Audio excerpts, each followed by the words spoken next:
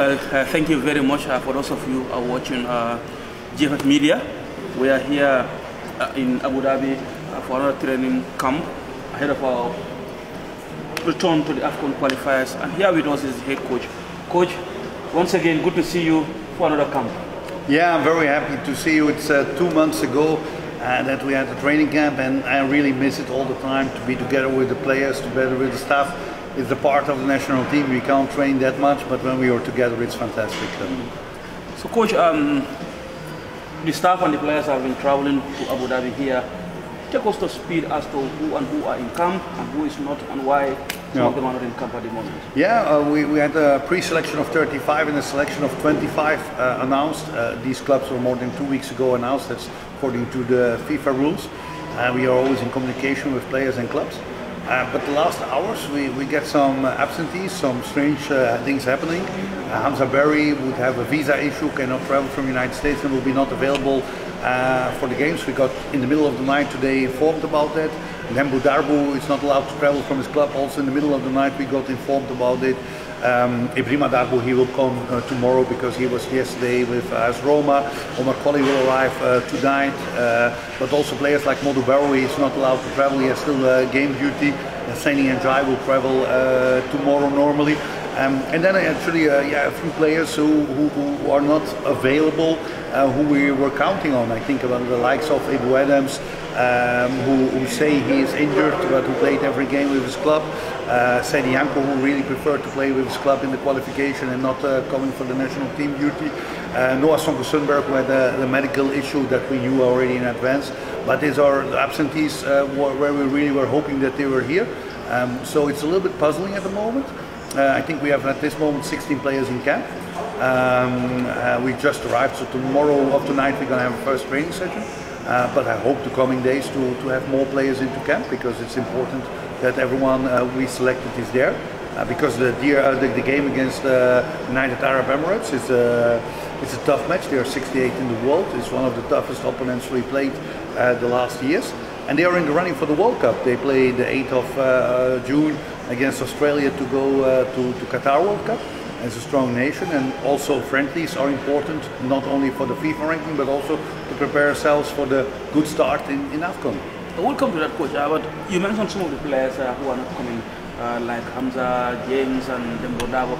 Are they not available for only this UAE game, or they will not also be available for the qualifiers against South Sudan and Congo? Yeah, James, he qualified for the promotion in the top league on Monday. So we were counting that he would travel because there's one game to play what has no importance for his club. His club was willing to release him, but James has decided that he preferred to be with his club. It's a little bit disappointing, to be honest, because we want people who are ready to defend their nation also in these games. It counts for FIFA ranking. But James will arrive in Dakar. Dembo Darbu will arrive there. Modu Barrowi will arrive there. So they will be there for the qualifier games. That's good. But naturally a friendly is there to prepare the qualifiers, and we need the best players also in these friendlies, because in national team you have no friendlies like in club football. Club football you play 10, 15 friendlies. If you lose them, no one cares. National team also a friendly is important to get good results. But the likes of Hamza Berry will be not available also for the qualifiers, and that's naturally a big disappointment, because we all know the quality of Hamza Berry. He showed it also in the qualification against Angola and DRC before he got injured. And we were really counting on him, and the problem is that because of visa issues we are limited in inviting new players in the last moment, because if you get informed when you already arrived in Dubai, there is no much chance to act and to react to call other players. So it's a little bit sad that these clubs or players don't inform us earlier. So how is this going to impact your preparations? Yeah, I'm happy with the group of players we have. We have always players who are very committed and are very loving for their country. I give you an example from what the real captain is. Omar Colley, he had booked a holiday with his family, but because he knew that we would play a friendly before the FIFA break, he cancelled his holiday with his family to come for the country, and we have players with the heart for the Gambia, and that's fantastic. In national team duty, that's very important. So naturally we will have less choices. We will have not 25 people, even maybe not 20 people for the game against Emirates, and we will not have on every position maybe our first choice what we had in mind. But the players who are there, they will give everything for the country, and we have to do our best with the right commitment to show the Gambians and to show the world that we are up to level to compete again with the best.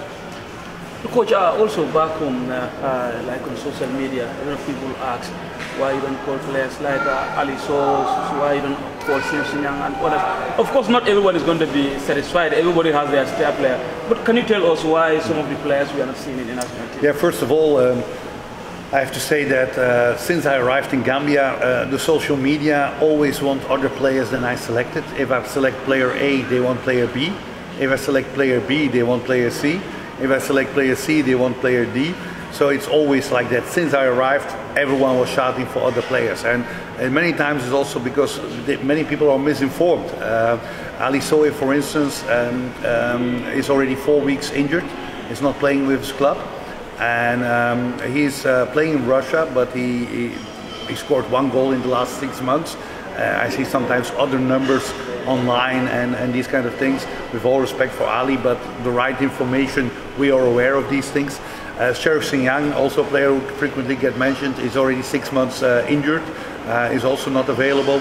And so are a few of these players who the public really want or pushing for it, but they are not available. They have injuries, and sometimes the public know not really the statistics, the influences, and I think sometimes it's also unfair. People compare the players who are selected with players who are not selected, and sometimes there is disrespect for the players who are selected. We played at AFCON with a group of players, maybe not always the favorites of every person, but these players played fantastic. And maybe something what people may not forget is you can play in a club because a club coach wants you, because a club coach play a different system where you fit in, and some players don't play in their club because a club coach don't like the player, or the player is brought by a wrong agent into a club, or the coach have to use difficult tactics.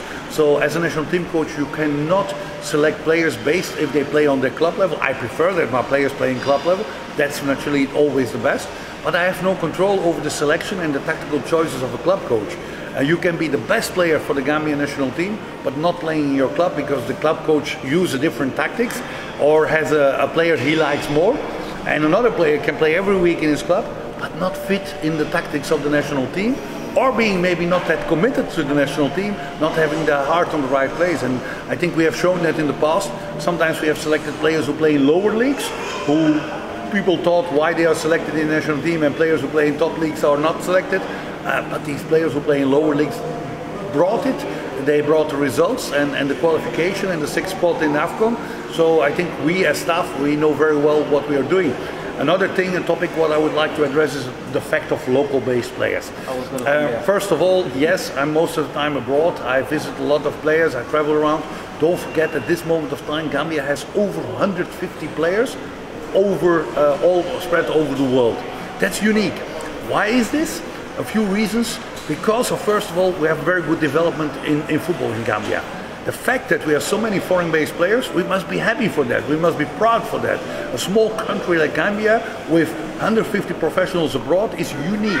It's the quality of the clubs, the development of the club owners who really have a business plan, who make good connections, who make transfers.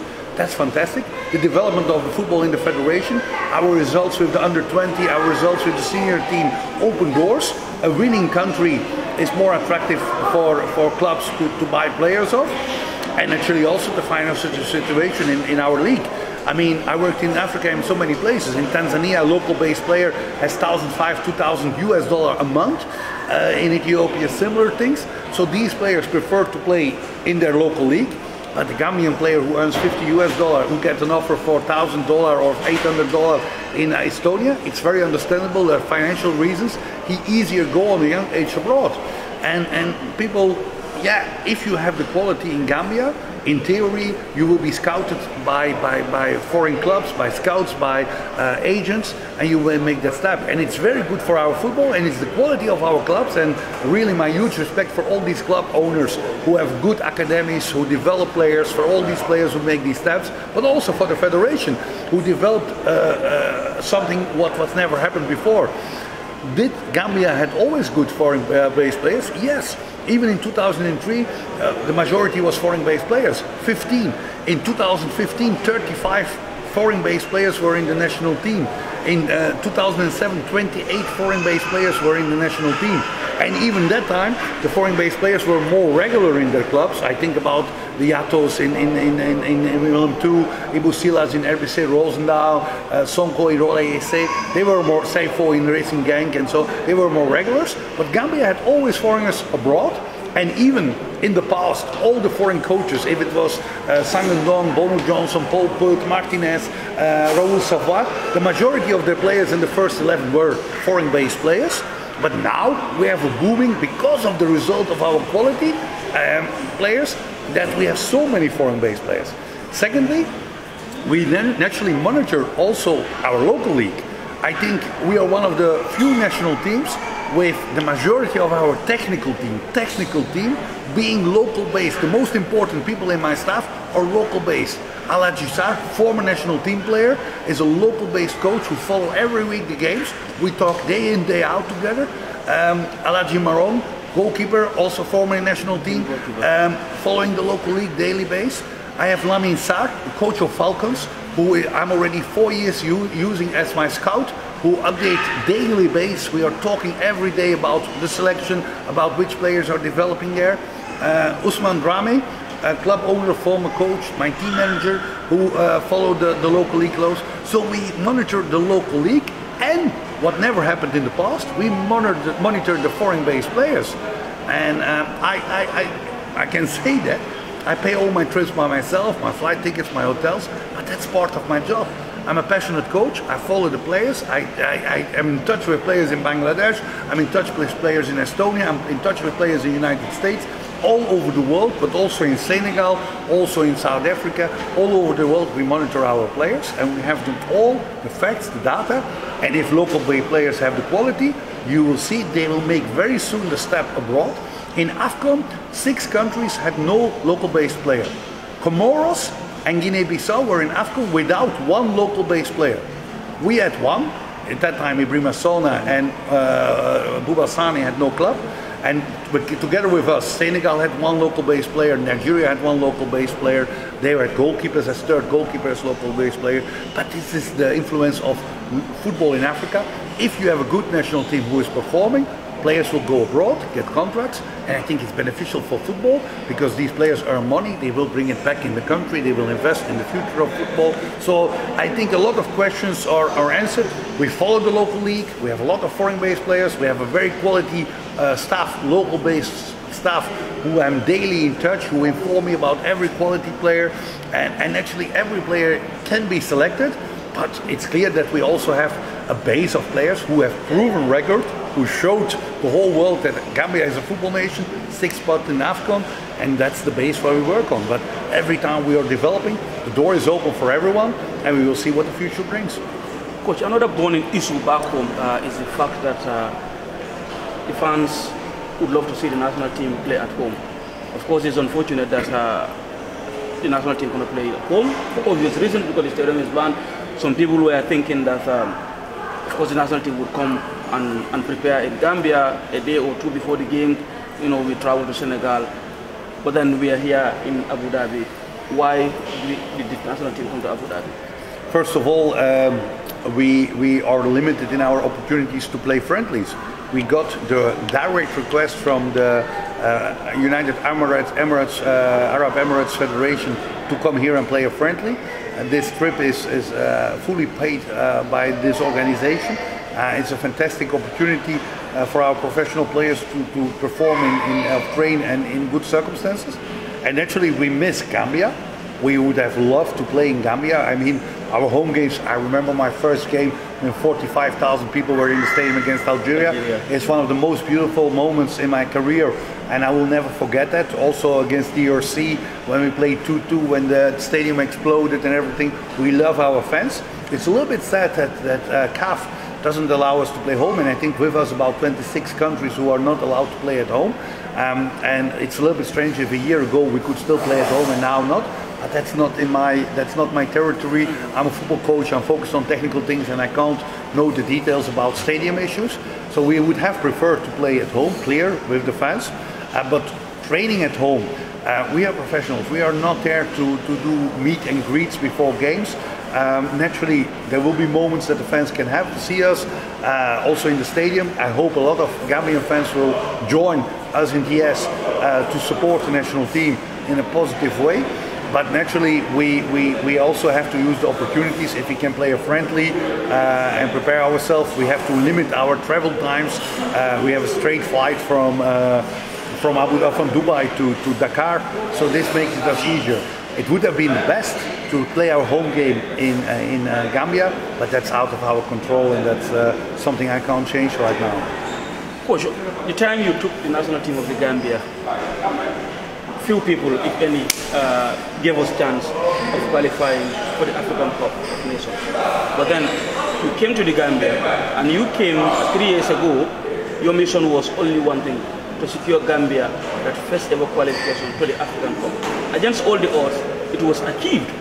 The first team coming from the pre-qualifiers to come and not only qualify for the AFCONs, but also win its group, containing former World Cup finalists in Congo and Angola, and also Gabon, perennial AFCON championship finalists. We went to the African Cup of Nations. Not only did we win our first group game, even though countries like Guinea-Bissau and Mauritania have been there before us, they never win a group game. We went to the quarterfinals and finished 6th overall in Africa. Quite a remarkable achievement. Of course, a lot of people expected that Tom was going to go away. Gambia was never going to keep him. Of course, we all know, if it is for the money, you had better offers to leave. But here comes a fresh start for you. You came through other pre-qualifiers, and now that we are through, of course, qualifiers, pre-qualifiers will be history for us.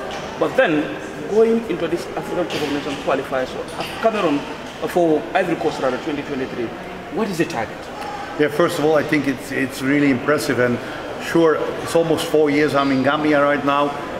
No one expected it. We were 172 in the world. Before my arrival, it was 5 years without a competitive win. The last competitive win before my arrival was September 2013 against Tanzania. Then 5 years without competitive win, and then Benin, October 2018 of November 2018 was the first win in 5 years in competition. We were 172 in the world, and some people like to say, yeah, but we have different players. 90% of my squad were already the 5 years before I arrived there. The Omar Collies, the Suleiman Mares, the Modu Jobs, the Pamudu Jangs, the Ibrahima Sonas, the Daudan Gums, the Mohamed Mbais. Even Moussa Barrow was already playing in Serie A before I arrived, was not selected, but they were available and people could select them. Abu Adams, everyone was there. So the squad was already there. I didn't make much changes in the squad. Only the results were changing, and that's teamwork. That's the support of the federation, a very good technical team around me, everyone is supporting staff, and very motivated players. And we went to really to find players with a heart for the country, who are really committed to achieve things together. AFCON qualification was amazing. AFCON was one of the most beautiful moments in my life, and I had a sweet taste and taste for more. And yes, after AFCON there were a lot of offers, a lot of very interesting financial offers out of the Arab world, some other national teams, some big club teams in the Arab world, in the North Africa, but also in the Gulf. But people who know me know that I feel very happy in the Gambia. I traveled a lot in the world. I worked with a lot of federations. Most of the federations, I finished my contract, but sometimes they had low budget. I think about Bangladesh, who signed a 3-month contract, Ethiopia 5 months, Malawi 3 months, till the end of the qualification, and the money was finished. In Gambia, I started with very little money, but I worked with a federation who is very committed, who is willing to help the coach and give the freedom to work. And I have a very lot of joy of working, also with my staff, with the likes of Alaji Sar, Alaji Marong, Usman Drami, quality local people who are very committed, who are day and night available, and we work as professionals. And the joy of work with my staff, with my players, is so much more important than dollars or money or anything else. And I feel that my journey with Gambia is not yet finished. We have so much potential. We have a young group. It will depend how the players develop in their clubs in the future, how far we can go. But I really have the feeling that we still can achieve more. It will be very tough now, because you saw Madagascar, Burundi, they were in 2019 at AFCON, they didn't qualify 2021. It won't be easy, but if we keep our feet on the ground, if we are humble and respect our opponents, I think we can do everything and have a chance to qualify for Ivory Coast next year. And that's what I want to achieve with the Gambia. Build further on this team, implement more and more young players, and then achieve something, maybe learn from the past to achieve more. But it will be already very difficult to qualify. But I have really everyday joy of working with these people. It's a family, it's a fantastic federation. I worked with 10 federations in the world, 11 even when I worked also with Qatar, and I can compare federations. And I know there's a lot of criticism and people talk about federations and criticize people, but don't forget that this federation is the federation who did all these things, not only on senior level. Mataram Boch winning 2 times the WAFO championship, finishing 3rd in the Africa Cup last year. Senior national team achieving this. So many players, so many clubs who are learning to become professional. It's thanks also to the federation to sell players, the development of football. And I'm a part of this fantastic federation, of this fantastic generation of people, staff and players. And it's a pleasure and an honor there. And we're going to do all together everything to repeat what we did the last years by qualification. But we have to be also realistic. It's not easy. Mali is much better on the FIFA ranking us. It's a higher standard team than us. Congo-Brazzaville is still 25 positions better on the ranking than us, also more experience. And even South Sudan is not a walkover. So if we are humble and focused, we can achieve something. And I'm ready to work very hard together with the team to do my best to achieve that. Coach, you made an interesting point, and that is where we are going to draw the curtain on this interview. You said you really like working with this Gambia Football Federation who would like to give you the freedom to work. I'm tempted to ask this question. Has anyone in the leadership of the Gambia Football Federation, tries to influence who you select for the national team, or you are the one who is entirely responsible for the selection of the players? Since my arrival, I never got interference from anyone of the board. We work as a team, what means that my technical department is always in consultation. Our WhatsApp, our internet is 24 hours, 7 days a week on. Can be in the middle of the night at 1 o'clock, in the morning at 7 o'clock, can be at 3 o'clock in the afternoon. We are always chatting and talking to each other, we always consult each other, and we are working very hard on that. But the board members are never interfering in that. I have a very good quality technical team where we consult. Like I said, I have with the likes of Lamin Sani, even a young, talented, quality local coach who gives me also his impression about quality players and the selection, and several other people within Gambian football I'm consulting. And together we try always to find the right decisions. But there's no one of the board who ever interferes in these things. It's not their job, and they know perfect what's their job. And like I said, I can compare federations, and the reason that we are so successful is also the quality of a board who is leading the federation as a football federation has to be run. Thank you, Coach. It's always a pleasure to talk to you. You're welcome.